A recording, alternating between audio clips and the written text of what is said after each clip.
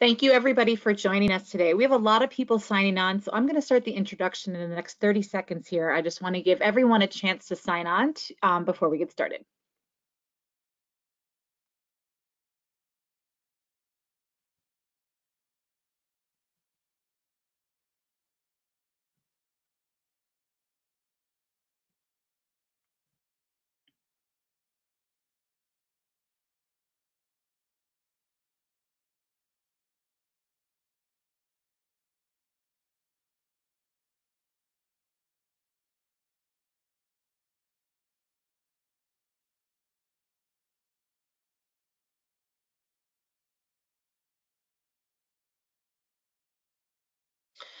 Okay, hello and welcome everybody to our webinar entitled Coronaviruses SARS-CoV-2 Update for Clinical Laboratories, hosted by Wiley and the American Society for Microbiology Press.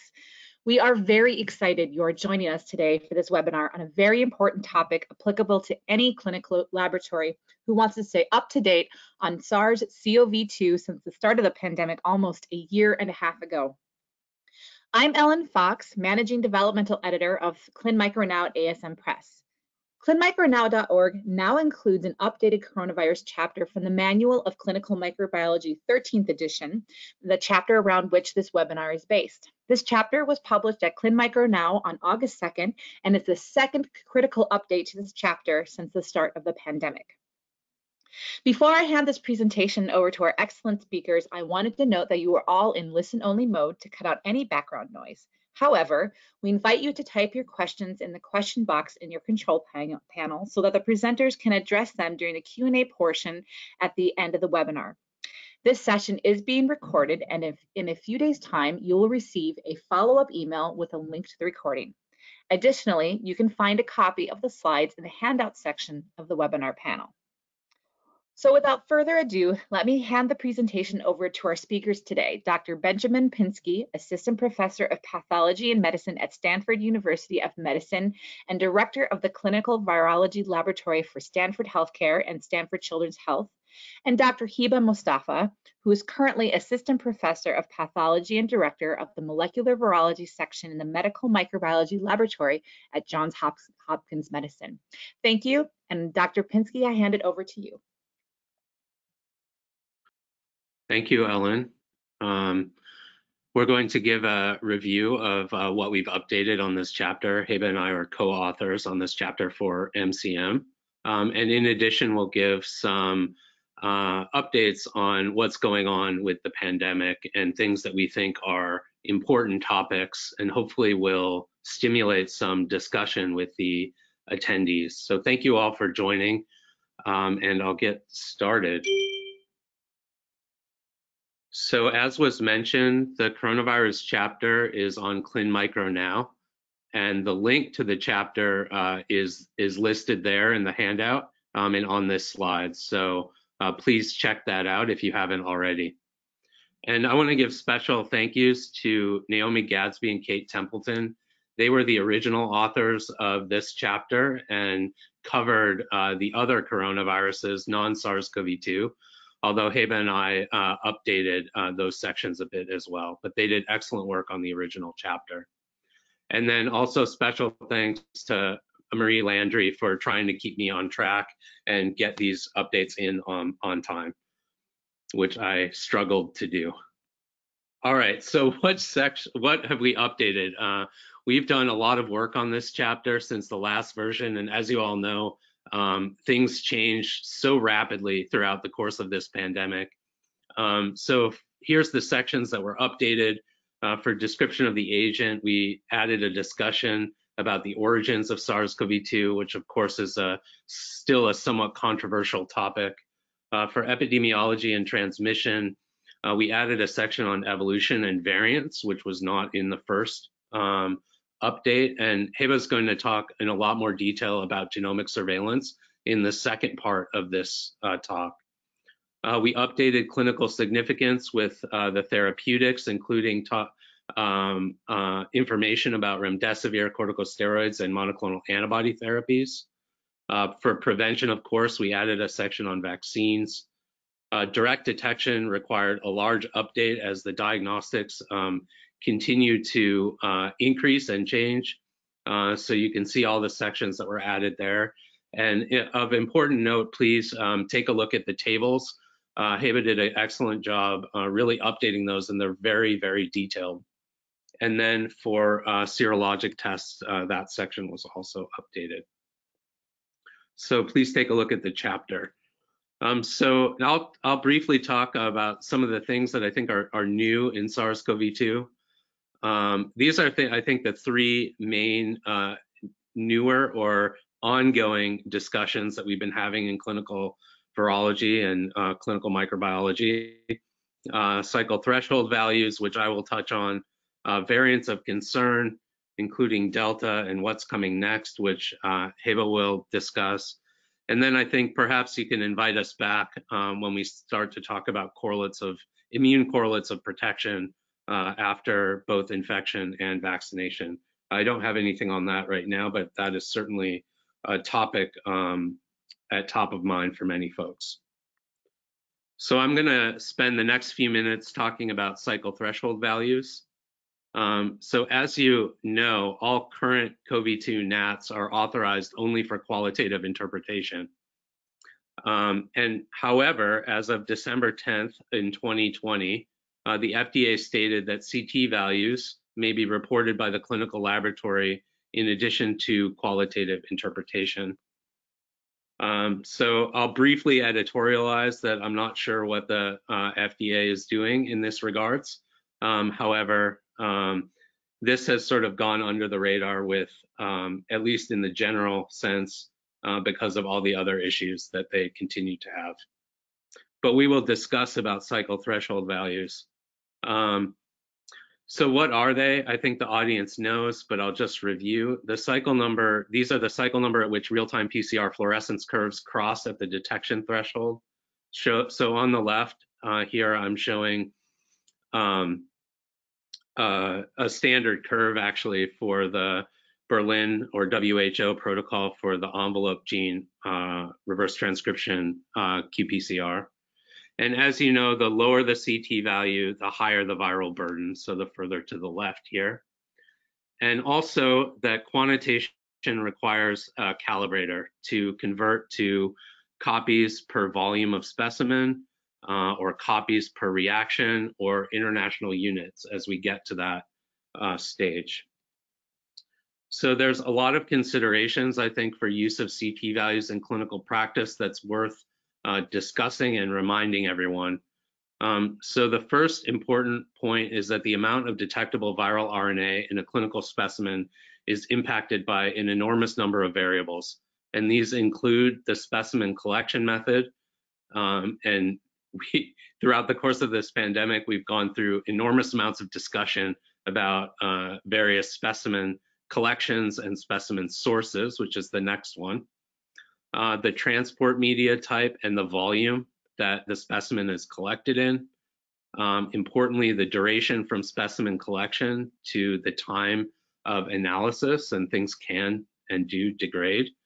And then the days from infection or onset of symptoms to specimen collection.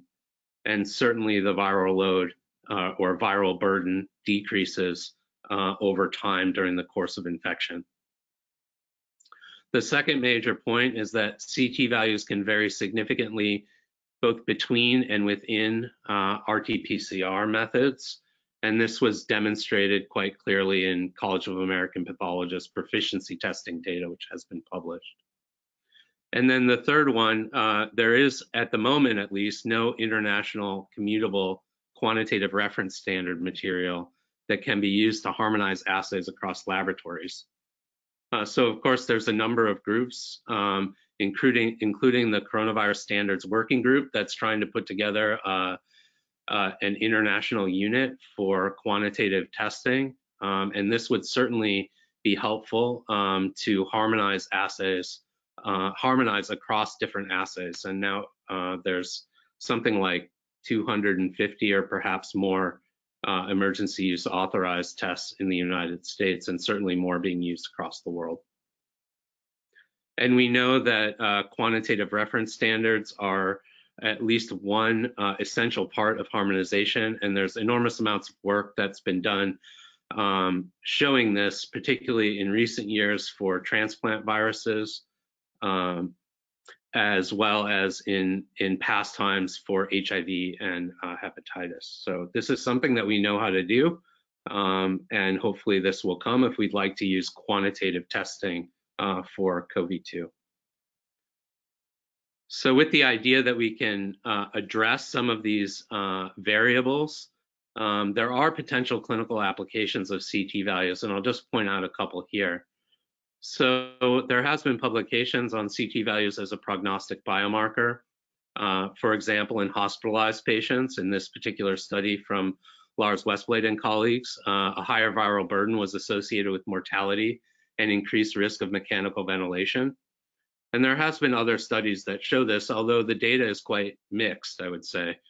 And there are questions about whether these findings are generalizable to other institutions, patient populations, and also phases of the pandemic. But this is certainly something, CT value from a respiratory specimen or viral burden from a respiratory specimen may be something that could be useful for prognostication. There's also been discussion of CT values as a marker for active infection or infectivity. And certainly there's quite a number of articles that show that low CT values are associated with the ability to isolate a virus in culture. And I like this particular figure from Public Health England, just showing the lower the CT value, the more likely one is able to isolate a virus in culture. But there is this sort of intermediate zone here between, at least in their assay, this range, where it is mixed whether one can isolate a virus from these specimens. And it should also be noted, and has been shown in a number of papers as well, that even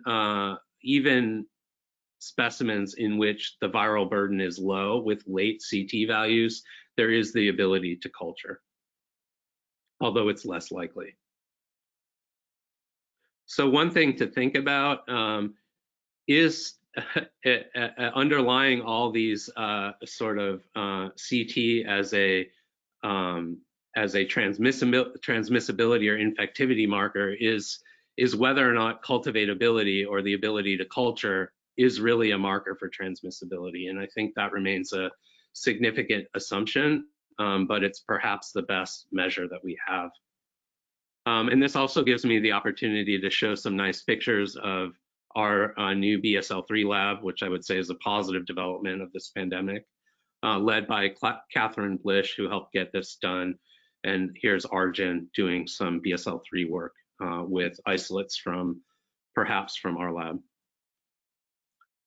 The most perhaps challenging part of CT values are high CT values in asymptomatic individuals. The differential here includes false positives from the assay, persistent post-infection shedding of viral nucleic acid, and asymptomatic infection or pre-symptomatic infection. And so it's important to note that reproducible RNA detection from the same primary specimen may help rule out a technical false positive, but absence of reproducibility doesn't necessarily confirm that this is a false positive or preclude other possibilities. So we generally recommend recollection and testing of a new specimen to identify individuals that are pre-symptomatic and that may have a viral load that's increasing.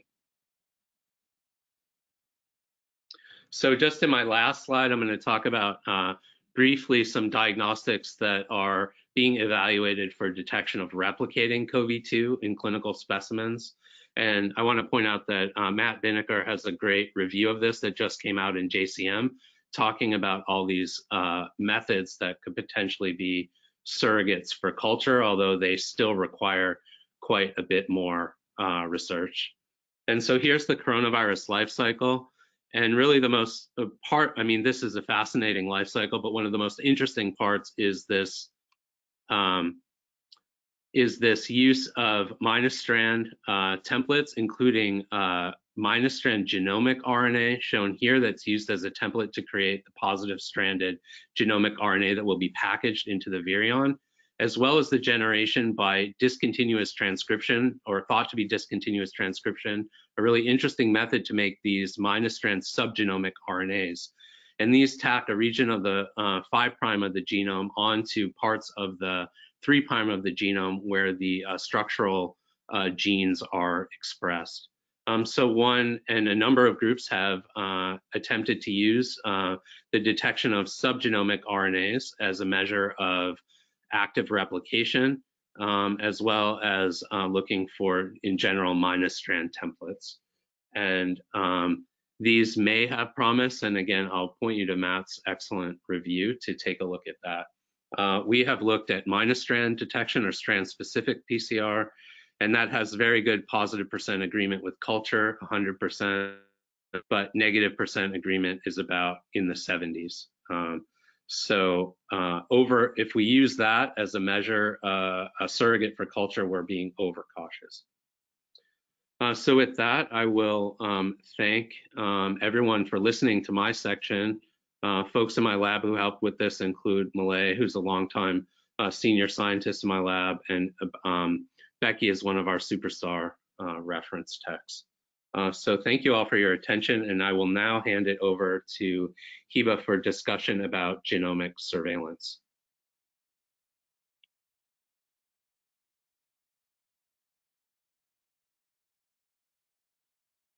Hi, everyone. Thank you so much, Ben. I will switch gear a little bit. I hope everyone can see my screen. And I will discuss briefly the topic of SARS-CoV-2 genomic surveillance. And with the evolution of SARS-CoV-2 variants, it was actually very important to add a section about evolution in the current chapter of the manual. So within the coronavirus family, only 7 human coronaviruses were identified to date that belong to 2 genera, alpha and beta coronaviruses.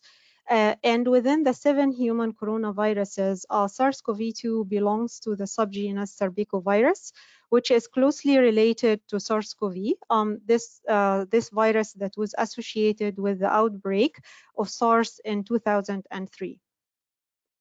And SARS-CoV-2 is like all members of the family Coronavirus. As Ben also mentioned, it carries a large RNA genome that can actually reach up to 32 kilobases. And this genome is a positive sense RNA. And the basic structure of this genome includes a 5' 2/3 that encode for the replication transcription complex. And then the remaining 3/3 of the genome encodes up to 5 structural proteins that are translated from those nested subgenomic mRNA, as also been mentioned. And this region also contains additional accessory genes that are specific for particular coronaviruses. I would like to mention, though, that coronaviruses encode for a protein that proofreads the nascent RNA strand, and it gets rid of misincorporated nucleotides. So being the largest and most complex RNA virus genome, this function might have been significant to maintain such a large genome to ensure competency of replication.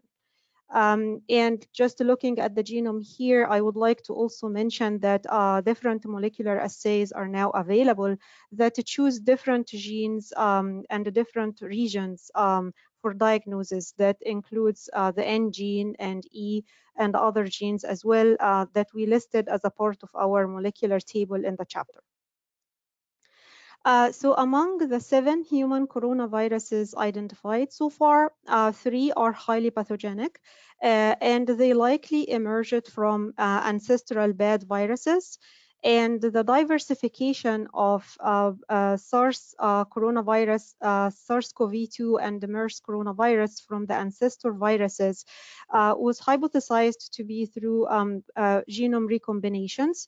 And it is actually important to understand that this is likely what defines the host range, because really the receptor recognition defines the host range, and the use of receptors is really largely dependent on the receptor binding domain that is a part of the S gene, which has been shown to be a hotspot for these recombination potentials in coronaviruses. Also to mention that intermediate hosts facilitate the spillover of those highly pathogenic coronaviruses. An intermediate host that facilitated the spillover of SARS-CoV-2 is yet to be identified and confirmed, though some of the genomes were shown to be recognized in the Malayan pangolins, but concerns that the virus was accidentally released from a research lab has been an alternative hypothesis as well. This is just to show that SARS-CoV was hypothesized to be the result of recombination events between SARS-related bad coronaviruses.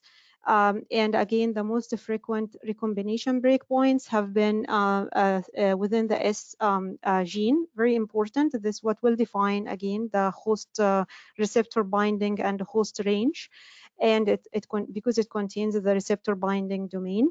And a critical determinant for the host range has been the binding to ACE2 or angiotensin converting enzyme 2, which illustrates the impact of the evolution on changing the virus host range.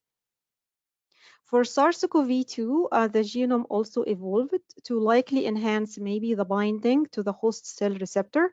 So this figure here is showing the receptor, showing the spike, focuses on the spike differences between SARS-CoV-2 and the closely related SARS-CoV, as well as pangolin and the closely related gene.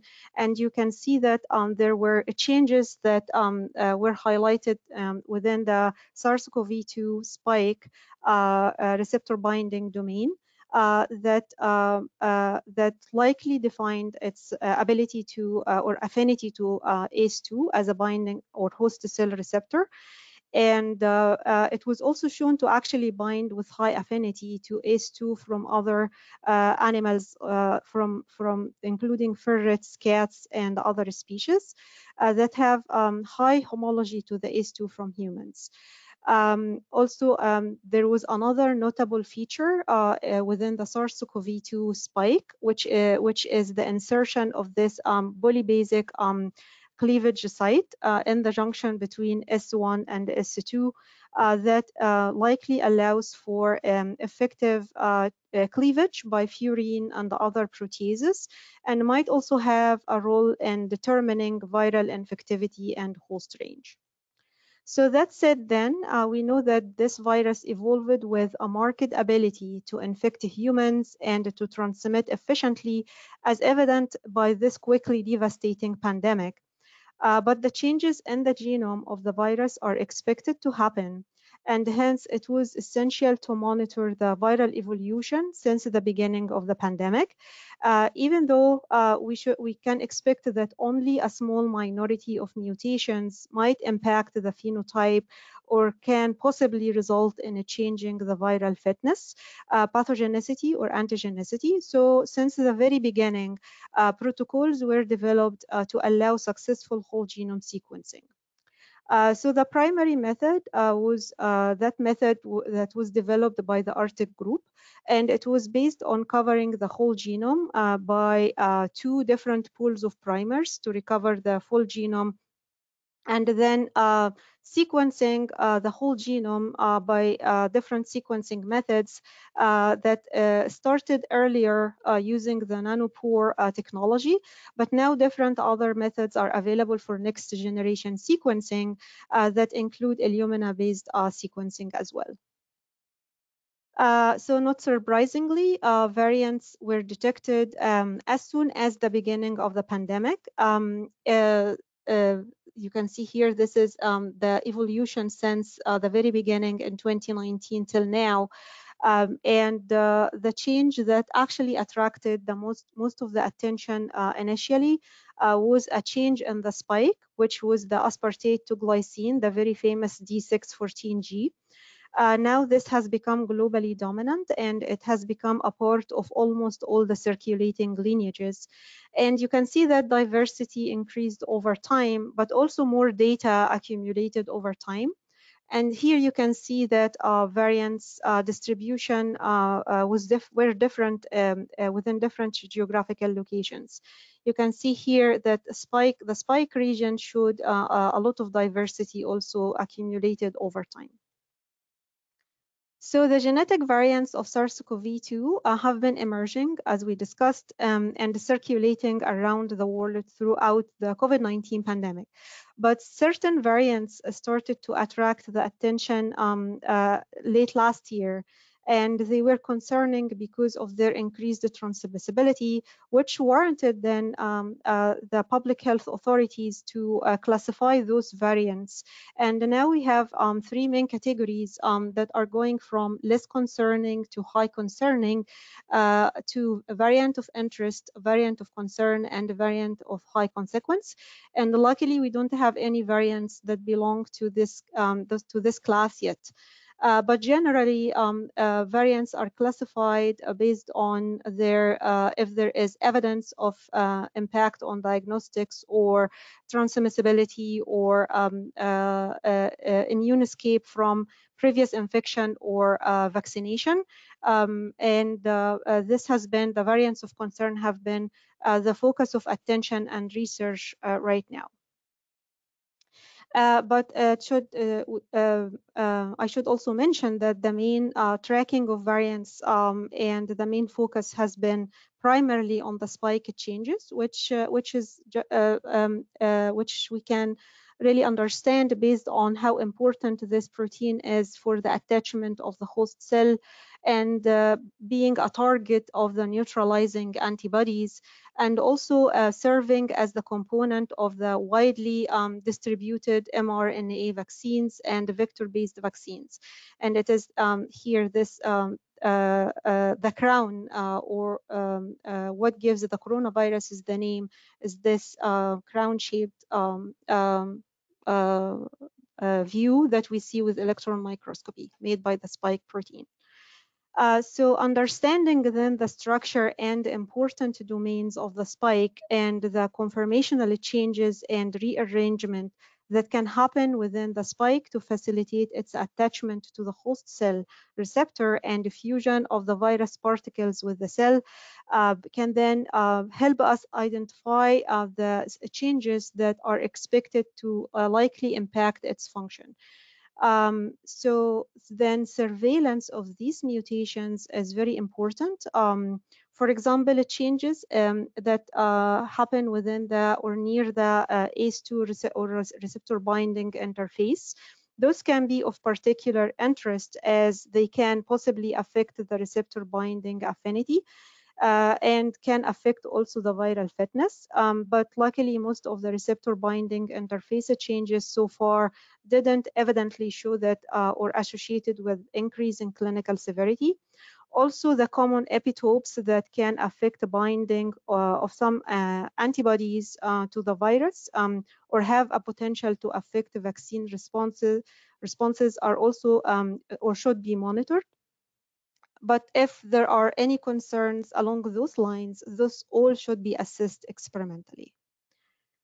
So based on the CDC classification scheme and this knowledge about the changes with expected impact, the WHO and the CDC so far has listed these 4 variants as variants of concern, and we have inserted those tables into the current chapter.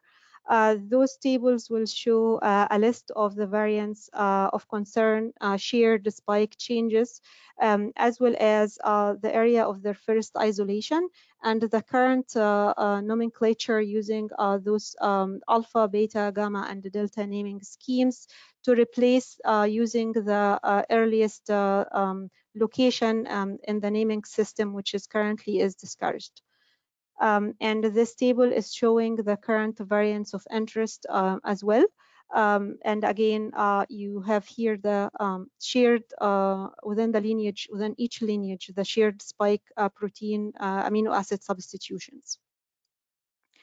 And here is the view or current view of the lineages. Surveillance is in progress by different teams all over the world, and the genomes have been deposited now on large scale. So you can see how dynamic, and now how we can see the dynamic replacement of different variants. You can see here that currently Delta variant is predominant globally. So this is the global view. And the US view here is also showing that the Delta variant has become the predominant and has replaced the Alpha variant.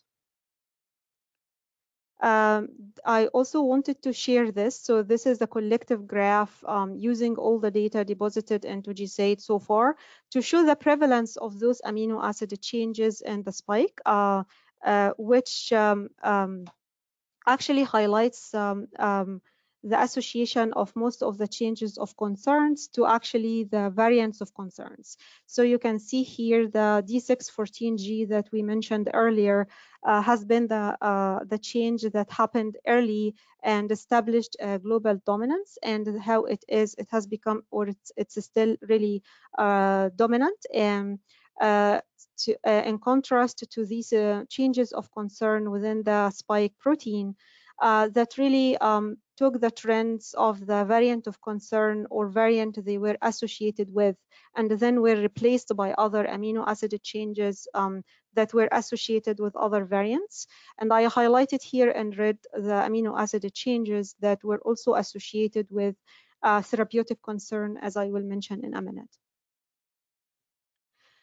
So surveillance has also allowed us to monitor the genomic changes that might correlate with the changes and the sensitivity to molecular diagnostics.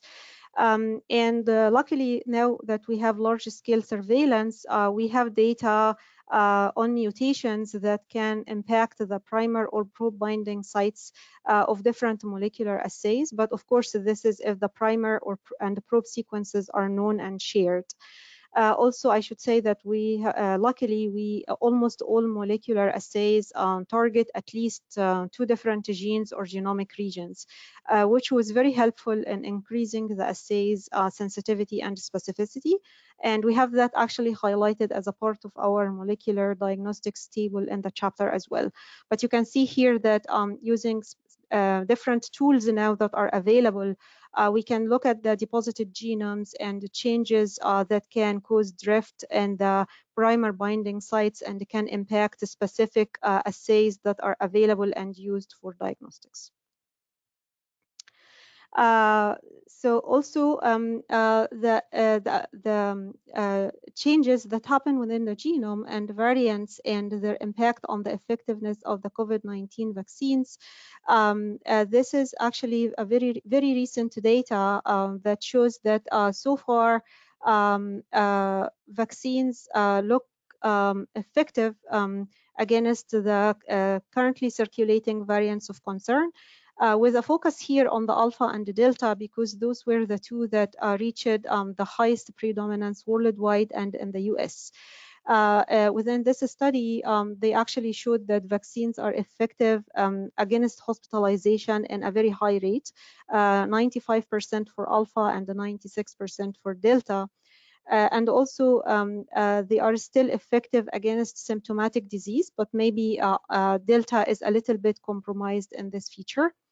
Also, in this other study, they showed that after full vaccination, neutralizing antibodies are still able to neutralize those variants, but maybe they can be a few fold slower with certain variants, including, for example, the Delta variant, if we compare it to the Alpha. Also, certain spike substitutions were shown to have therapeutic impact, and these specific mutations or changes in amino acids here within the spike were shown to impact the treatment with or neutralization with a specific monoclonal antibodies that are currently approved for treatment. So surveillance then is very important to track these changes and to maybe limit the use of certain monoclonal antibodies in certain locations where these changes are not reported. That said, besides all of this was really whole genome sequencing and surveillance, but besides those approaches that actually target recovering the whole genome, other targeted methods were also developed to detect certain changes within these variants. And maybe the most famous has been the first observation that the tag path assay, which targets the spike gene as well as two other genes, started to show the S or spike drop-offs or S gene target failure with the widespread of the alpha variant. And actually, this was used as a tool for quick screening of the predominance of the alpha variant, but was not really intentionally developed to detect that variant. But now, different companies and different groups developed specific targeted methods to detect the specific variants and specific mutations. However, the value of implementing those methods in the lab is currently not really well defined, because the correlation between identifying a specific variant and its impact on the patient's management is not really well defined or clear right now. So to summarize my part of the talk, surveillance is essential for understanding the correlation of changes with changes that can happen within the virus that can enhance transmission or cause immune escape. And from a lab perspective, we need to understand if any mutations are likely to change the sensitivity of the molecular assays. And I have to highlight that the diagnostic microbiology laboratories have had a central role in providing real-time surveillance data. So thank you to all the diagnostic labs. And with that, I really would like to thank everyone who contributed to the MCM chapter. Thank you very much. And I would like to thank the hosts of the webinar, and thank you all for listening. And we can now take any questions, and don't forget to get vaccinated. Thank you. Thank you, Heba and Ben, for that fantastic presentation. Next, we're going to move to the question and answer portion of webinar. So I'm going to invite the presenters to turn on their cameras. We've got some excellent questions come through, and we're going to have some time to answer them now. We'll try to get to as many as possible, but just as a reminder to please drop your questions into the question box or the chat if you can't find your questions, and we'll get them to you. So the first questions for our presenters are, can you clarify what type of vaccines that you highlight in your presentation regarding the vaccine effectiveness? I think this relates to one of my slides. So in that particular slide that I shared, this group actually tested the Pfizer and AstraZeneca, and they also tested a cohort of serum from previously infected patients. So these were the two vaccines that were tested in this study. Great, thank you. I know we hear a lot about Lambda in the news coming up too, so I wonder if either of you could address any potential issues you may see coming up with Lambda. Do you forecast it becoming a VOC? Do you think it'll stay categorized as a VOI? What are your thoughts on Lambda? Go ahead, Ben. Okay. So I think the short answer is we don't really know yet. So we are keeping an eye on the variant. We so far don't see it circulating. Actually, I didn't see it yet at all in our geographical location. So we just we will wait and see. It might increase, it might not increase. Ben? Great. Do you have anything to add? I completely agree with Heba's statements that we need to continue to monitor, but at the moment it doesn't seem to be outcompeting Delta. We have a question from an attendee. Have the mutations been characterized that specifically impact vaccine effectiveness, such as illness, Delta variant, etc.? To the best of my knowledge, I don't believe so. So the one change that has been concerning for escape from immune responses, actually the ones that I listed as being or impairing the monoclonal antibody neutralization has been the 484K and the 452R. But outside of this, for the vaccine responses, I'm not sure there has been any, but maybe Ben, would you like to add? I didn't quite get the question. Could you repeat that? Oh, I'll repeat what was written. I believe the attendee is asking if you can correlate effectiveness of vaccines with specific mutations.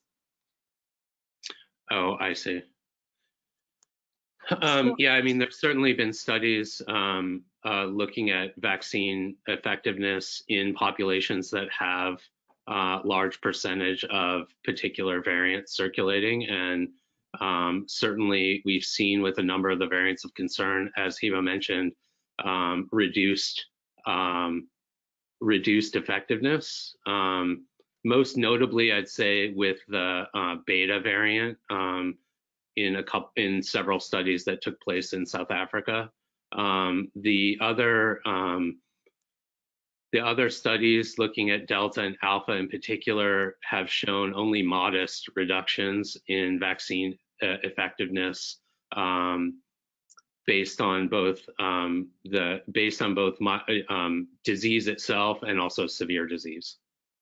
So I think there is the correlation between those mutations, but yeah, the true test of the vaccines comes with these large epidemiologic studies. We have another question. How reliable is the CT value to interpret the infectivity, since the CT value can vary with different PCR test kits? Yeah, so I think that's what I was trying to get at with that first slide of all the pitfalls. There is quite a bit of variability in cycle threshold values between and within tests. There's a large number of variables. And as you saw with that graph from Public Health England, and there's a number of other studies that have shown similar work. I think Hiba's done some as well, showing there's kind of it's a likelihood of being cultivated. And then also there's this question about whether isolation of a virus actually correlates with the ability to transmit. And so there's a lot of other variables there, such as duration of exposure and closeness of exposure and all those sorts of things that we have continued to preach, you know, masking, social distancing, all that sort of stuff. So I would say it's a tricky question, and we should be very cautious about using a CT value alone for that sort of interpretation. right. So maybe another tricky question, what should be the minimal level of anti-spike antibody to fight the infection with COVID-19? Yeah, we don't know. Hey, short answers are okay. I listed that on sort of the immune correlates of protection as something I think is a very hot topic, and something that hopefully we'll learn more about as more of these quantitative immunoassays are being used, but that's super tricky, and we really don't know yet what is a good correlate of protection. Okay, we have a question going back to PCR diagnostics. Do RT-PCR diagnostics such that are available across the globe, do they detect all the variants with a sensitivity of over 90%? I believe so. I think most of the diagnostics we are using right now for molecular detection actually detect with very good sensitivity. And as I mentioned, most of those assays actually are based on at least 2 different targets.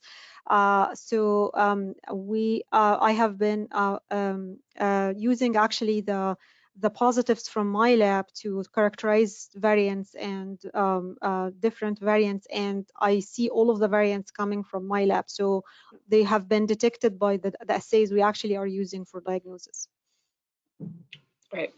So this next question is really great. I'm sorry, go ahead. Sorry, I'll just add to that. I completely agree with those statements. I think that it's important to note that most of the assays don't target the regions of the genome that are under the highest selective pressures. So they generally target very conserved regions that, as Heba showed in that slide, is being monitored by GISAID and others. And there's very limited variation under most primer probe sets. Most diagnostic assays do not target spike.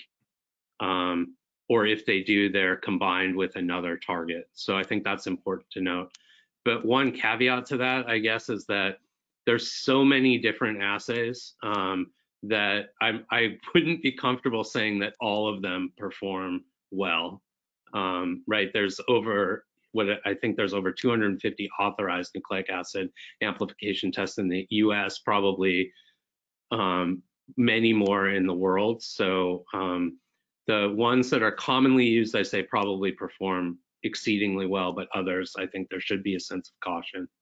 Yeah, and I also would like to add that most of the companies also keep track of their primers and probes and make sure to send us updates on if there is a specific variant that has been circulating. They usually communicate with us the likelihood of this variant on impacting their assay. So this is also like they are actually responsible largely on this as well. So this next question is excellent, considering I believe we have a really large international attendee population today. While sequencing is the gold standard for genomic surveillance, it's not possible for us with limited resources to regularly conduct it for all positive samples we receive. Is there an alternate technique for detection by conventional PCR? Real-time PCR kits often take too long to arrive, and surveillance is time sensitive. So this is a possibility, but if you are targeting a specific variant that you are looking for, so if the goal is the general surveillance to just sample and see what is circulating, I think we should do whole genome sequencing. If you can't sequence every single positive, I think a good enough sample should answer your question. But then if you are just targeting a specific variant, there are actually methods that you can develop to identify a specific mutation or a specific variant. But in general, whole genome has been the most, like it provides the highest resolution to identify what is circulating. Yeah, I can add to that. I can add to that as well. Certainly the whole genome sequencing gives you the best resolution and the lineage calls and can identify new variants. But Heba showed a slide, there are targeted methods that are available to look for particular mutations in spike that are associated with variants of concern or variants of interest. And those could be sort of an intermediate way to understand what's happening in a population and then select a subset of those samples for sequencing, maybe by a centralized public health lab in a particular country. So we actually use a targeted lab-developed RT-qPCR for the 3 most common mutations associated with variants of concern and variants of interest, which are N501Y, E484K, and L452R in a multiplex. And so that allows us to say whether a sample that we have is a variant of concern or variant of interest. And then for a subset of those, we can either do additional confirmatory targeted PCRs, like for N501Y plus Del 6970, that's like 99 point something % likely to be alpha. And you can do that for basically all of the variants of concern and variants of interest. Or you can sequence a subset. So I think that that is an alternative, and there are either lab developed protocols that are published or commercial reagents that can be used for that sort of approach. But I think those should be used in combination with whole genome sequencing. Okay. Could the quantification of sgRNA determine virus viability?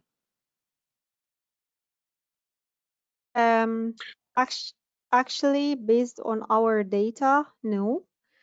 Because we actually tried to culture a wide range of specimens with a wide range of CT values, and so a wide range of CT values were actually not recovered on cell culture, starting from very low CT values of 15 and 14 to as high as 38. You have a very wide range that will give you culture negatives. So I don't think this can be actually, I don't think so. I think there are multiple variables that actually control the success of recovering infectious virus on cell cultures, other than how much RNA you have in the specimen. Yeah, I can add to that also. We've also, as I mentioned, we've looked at minus strand testing, which primarily detects the genomic minus strand, not the subgenomic species. The subgenomic species that are primarily detectable appear to be the plus strand messages. And that, at least in our hands, the positive percent agreement with culture was 100%, but the negative percent agreement was 36%. So the RNA persists a lot longer than in specimens that are unable to be cultured. And there's some other data. There's a nice paper in JID. I can't remember the first author's name, but it's from University of Michigan, and they show very long persistence of subgenomic RNA after exposure or after diagnosis. So it may be that that's not the best method for that. How likely is it for VOHC to emerge? Oh, Eva, you want to take that one? I I think we don't also know. So we better just keep the surveillance and keep track and keep the experiments running to make sure that if it shows up, we know early. Great. So we have less than 10 minutes. So I'm sorry, go ahead. I agree with that. I just wanted to point out that the nomenclature and the different categories keep changing. So according to the WHO, several of the variants of interest have now been put into a new category called alerts for further monitoring, which includes, for example, now the Epsilon variant, which was originally identified in California, which is now sort of, I guess you could say, demoted or less concerning. So it's important to keep track of that. And then there's also sort of re-emerging, or not re-emerging, but other emerging lineages that have not yet been categorized and that are in there. One that we're currently starting to see is B1621, which has the similar mutations to beta, as well as an additional mutation in spike R346K. Which could be important. So all these things are worth continuing to monitor and see whether they change in impact on all those different variables that Eva was talking about, transmissibility, severity, and impact on vaccines and therapeutics. Are CT values lower for the Delta variant specimens compared with other variants? Is this an indication of higher viral load? It actually has been shown to have lower CT values, higher viral loads if you compare it to the alpha lineage, which was the predominating lineage before the Delta. So it looks like it's apparently, like right now, there is kind of solid evidence that it has higher viral load, and that might have contributed to its higher transmissibility. But for sure, it looks like there are other contributors to this higher transmissibility and not merely viral load. But the answer is yes. It is actually, it looks like it has higher viral loads. Okay, and I think we will wrap up with a question about vaccines. Generally, which vaccine gives a higher seroconversion and immune response following vaccination? Immune response. Uh, You want to? I'm actually not sure. I think the mRNA vaccines have shown comparable seroconversion. This is not really my area, so I don't want to give like wrong information here. So Ben? My understanding, I'm not sure about seroconversion, but I think the perhaps more important question is the protection at, say, 2 months after or something like that. I can't remember the exact time after full vaccination where that's measured.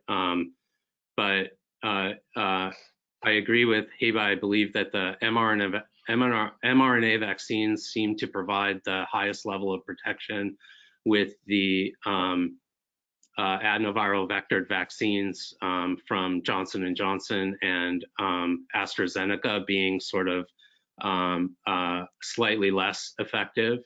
And then there's a lot of starting to be interesting data coming out from